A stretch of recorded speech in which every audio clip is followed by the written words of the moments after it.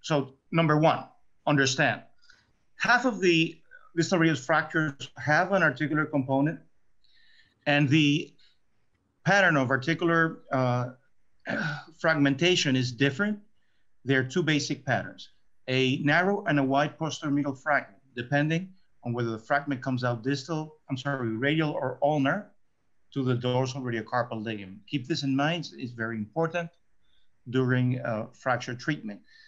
The structure of the distal radius, two well-formed columns of metaphyseal bone to support the scaphoid fossa, only one on the lunate side, and that is because the forces, the physiological loads are applied all the way palmarly on the lunate fossa.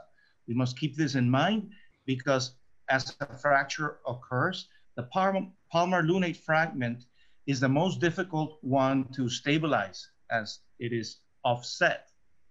We must indicate correctly our treatment. Conservative treatment is a mainstay of distal radius fixation, of this distal radius treatment. The elderly patients tolerate a significant amount of deformity, but there is a limit of how much deformity they're willing to tolerate. And young people certainly do not tolerate a lot of deformity. So these are the ones that we must indicate for our surgical procedures in order to give them the results that we want them to get and that they want. But let's not forget the elderly patients. They also benefit from rigid internal fixation and anatomical reduction if that allows them to return to the activities of daily living earlier. Go distal.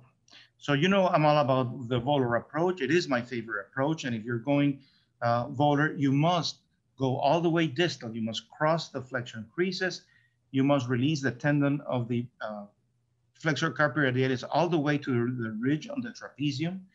And that gives you an extra inch of distal release that allows you to mobilize the median nerve and the flexor tendons all the way orally without undue tension. And you can get to the volar marginal fragment very easily from the radial side. No need to do a separate incision for the volar lunate fragment. It's important to understand and know the anatomy. The watershed line is a key landmark. It is identified by palpation, by feeling that prominent volar rim of the lunate fossa. The brachioradialis is also another landmark. We must release the intramuscular septum lateral to the brachioradialis to be able to expose the radial aspect of the wrist. That will allow us to see our first compartment, protect our radial.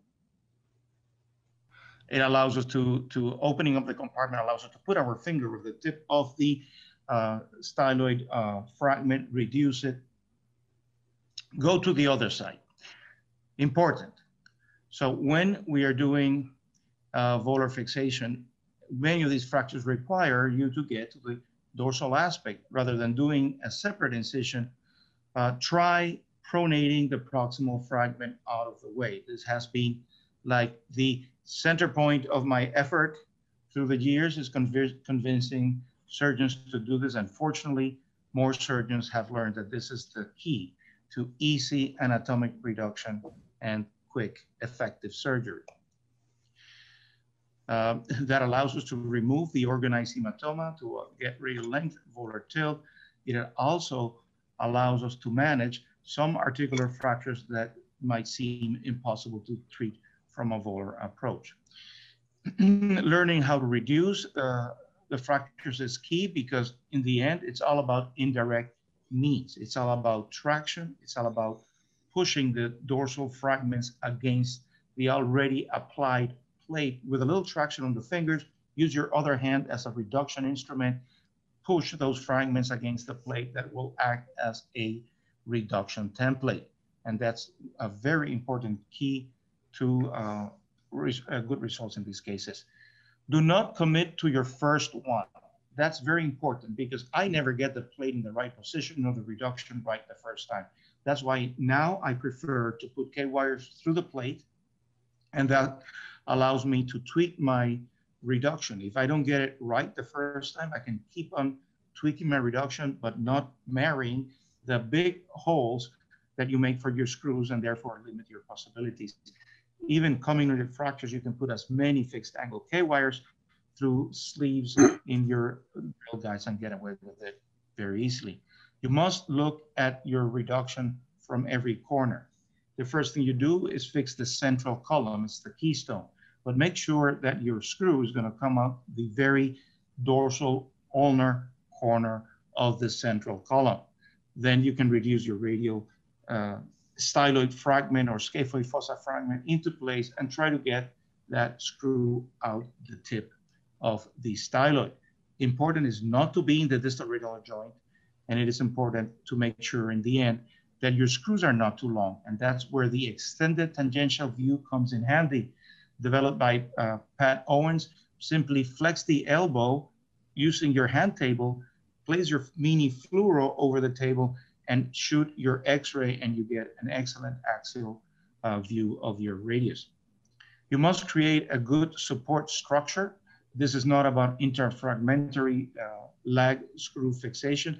This is about simply creating a scaffold that supports your articular surface in space. And you must avoid the pitfalls of volar fixation, which include injury to the extensor structures, the extensor tendons, if your screws are too long. So make sure they are not. And there's nothing worse than putting a screw into the extensor compartments. There's no space for anything else up there. Now, on the volar aspect of the radius, you can even do more harm if your plate is not flat on the bone surface, because the flexor tendons, by rubbing against the metallic plate, might rupture, and that really is very difficult to reconstruct. That's a real disservice to our patients, so we must avoid that at all costs.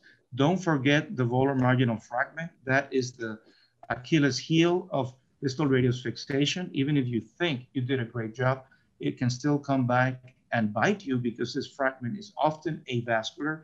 And if you do not fix it rigidly, it will reabsorb instead of healing back into place. And finally, yes, you must always have a plan B. You must know all the tricks. You must also know how to use distal fragment first technique, which is important for the very inveterate fractures, for the nascent malunions. It allows you to basically lever your reduction back into place. You apply the plate to the distal fragment first, and then you bring your plate down to the radial shaft, get restoring volar tilt.